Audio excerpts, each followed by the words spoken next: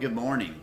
I'm still pretty all aglow really from the weekend. We had such a wonderful All Saints service at church on Sunday, and then the trunk or treat, and again a huge Thanksgiving to everybody who worked so hard to make that go so well. If you watch Monday's video, you can see some scenes from our trunk or treat.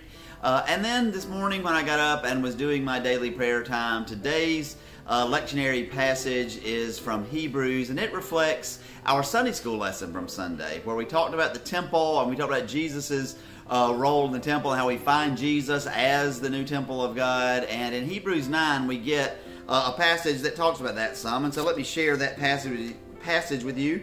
It's Hebrews 9, and I'll be beginning with the 24th verse. For Christ didn't enter the earthly version of the holy place. He entered the place itself and offered himself to God as the sacrifice for our sins.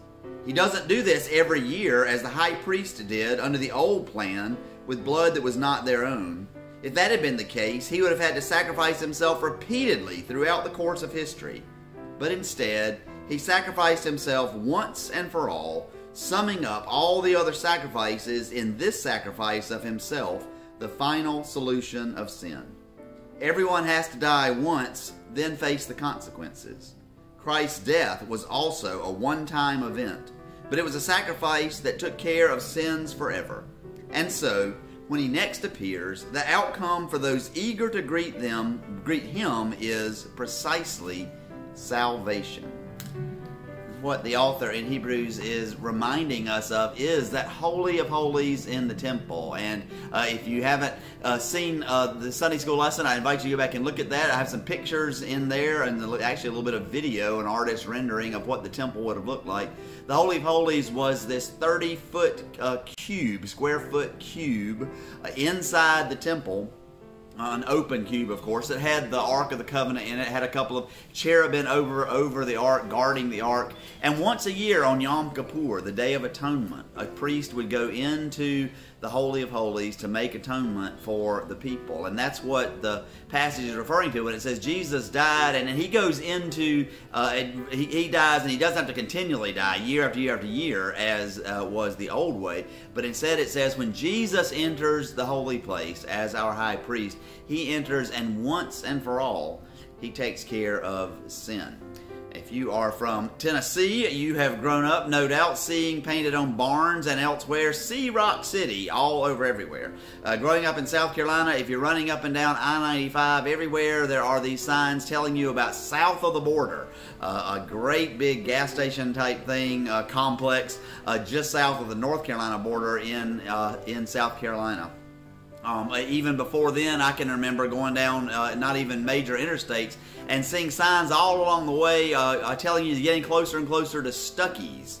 And in a sense, that's what this passage is saying, is that all of those priestly acts, once a year going in and making atonement, and atonement with blood that was blood of an animal and not blood of the priest, that was like a signpost along the way, saying the once and for all is coming. We're getting there. We're not there yet. But once you get to that place, whether it's Rock City or south of the border or Stuckey's, you're there, and you don't have to do it anymore. You have been there. You are there. That's what it's saying, is now that Jesus has come, he doesn't have to do this, repeat the sacrifice year after year after year. All those other sacrifices were the signposts leading up to that. And this once and for all event, in one way, can be seen like a marriage. We know that not all marriages survive until death do us part, and yet we know that very few, and hopefully almost nobody, stands in front of the pastor or the judge or whoever, hoping that marriage will only last a little bit. You want the marriage to be a once-for-all event. I'm getting married to this one person once, and we will be married till death do us part. I mean, you don't have to come back every year or every 6 months or whatever and get married again. Now, we may have a renewal of vows or whatever, that's fine, but we already are married. That's what this is telling us. And so then at the end it says that so when Christ comes again, it isn't to make sacrifices for sin again, but actually it is to gather up all of his people. It is precisely, as Eugene Peterson translates it, the way that I said, but what I read this morning, precisely for salvation. And so picture, if you will, as I did this morning in my Bible study time, Jesus walking up those steps, not of the temple, but actually the steps into heaven, and going into that holy of holy places, the place where God resides, and once and for all, sin is vanquished, sin is taken care of, and Jesus has done what we need for Jesus to do. And we await His return to bring us back to Him and to God, to make all things new again. We await that.